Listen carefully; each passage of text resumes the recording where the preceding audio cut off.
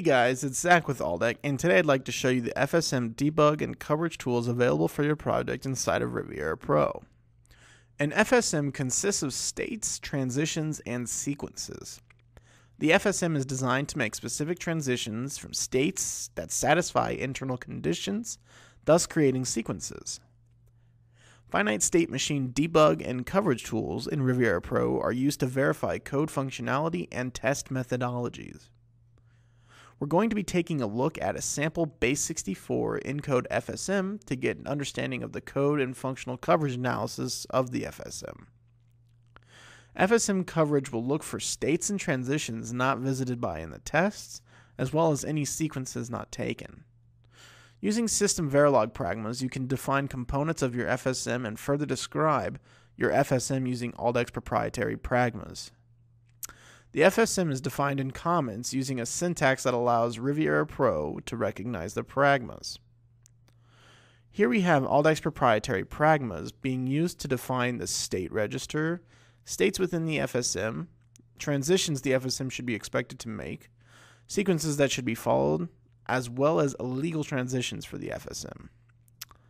There are other FSM properties that can be indicated using pragmas as well. Defining your FSM using the pragmas will allow you to view your FSM in the FSM Viewer and FSM List debug windows. Using these tools can help ensure the FSM has been tested at every stage for all expected scenarios. Functional coverage can also be applied to an FSM using cover groups. Using cover groups for FSMs can provide functional insight for your FSM, as its bins can handle expected and illegal transitions.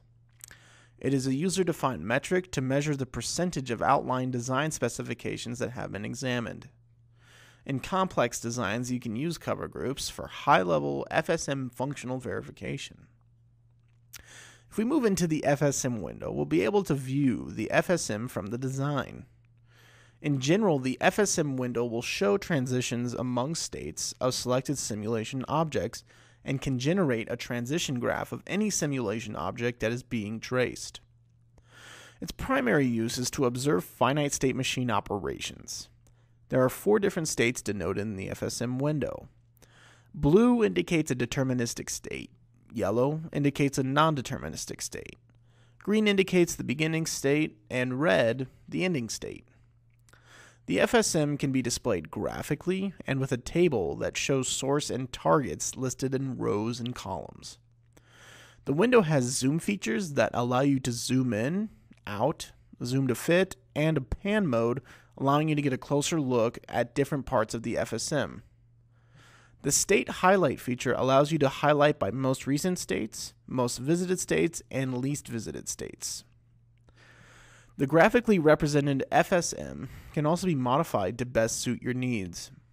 The layout can be adjusted from default to FDP, SFDP, or NITO, which adjusts the algorithm of the graph drawing engine.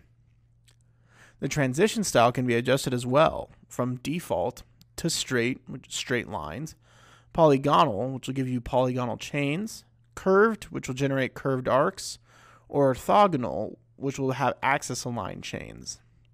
Once you have chosen your layout and transition style, you can export the FSM into an SVG, PNG, BMP, or JPEG file using the Export button. When working with and debugging your FSM, it can be helpful to open and use the FSM Attributes window. When a state is selected in your FSM Viewer, you can use the FSM Attributes window to view previous states and next states for all transitions of that state, along with the time values of transitions.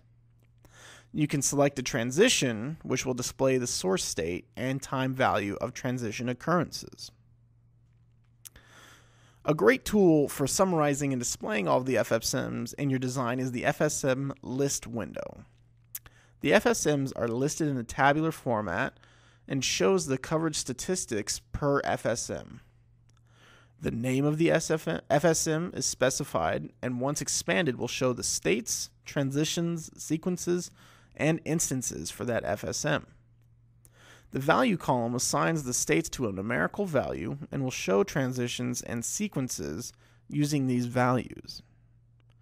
In the hits column, where the coverage is displayed, you will also get a coverage breakdown per section that is states, transitions, and sequences. Our region column will show the name of the units containing our FSM specification, or for instances, will display the hierarchical paths to instances for these units. In the FSM List window, you can also generate coverage reports for your FSM. If we right-click, we can go to Coverage and Generate Report. We select our properties for the report and click Generate. In the report, you can go to the DUT to view a summary of the FSM coverage. If we go to the FSM tab, we can actually see a more detailed layout of the FSM, including states, transitions, and sequences. Well, that's it for this FSM coverage and debug video. Thanks for watching.